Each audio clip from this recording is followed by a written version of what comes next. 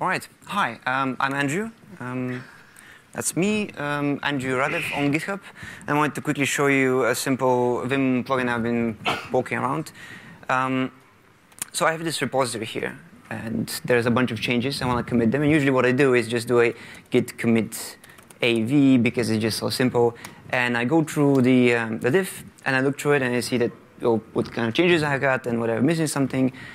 And then I noticed that I have a debugging statement right there. And it's pretty annoying. I have to, I have the bell out. I have to go there and find it and fix this and then commit again.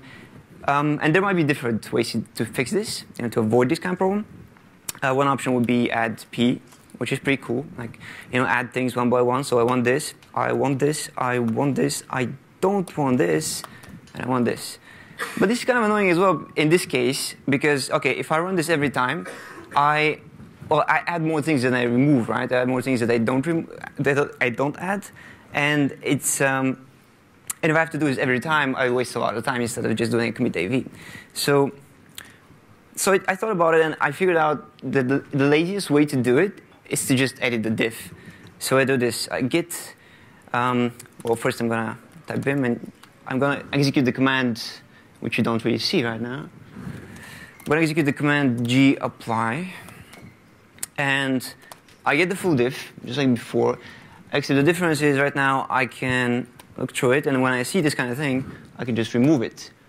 And notice that this number here is going to change right now. It changes to 6.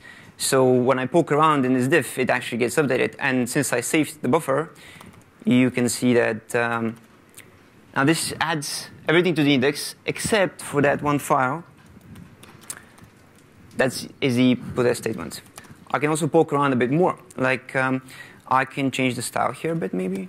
I can even remove a single line, add a new one called foobar. And again, this is when I commit this, you will see that. Well, let me just commit it.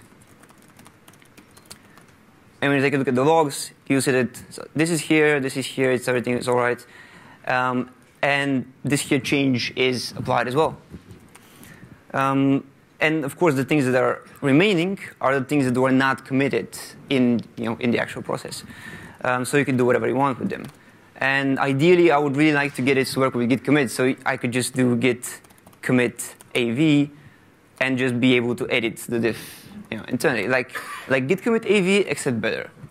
But I still don't know enough Git internals, unfortunately, to get this working, because git commit AV is actually just going to commit everything without ignoring the index. So, and that's probably something I'm going to hack on tomorrow. But this is still something I find useful. It's a small thing, and it's not very Vim related actually, because this thing can be implemented simply in any other editor anyway. It's kind of like, well, as I said, git commit AV, except better. At least that's the idea of it. And that's pretty much all I got. Thank you.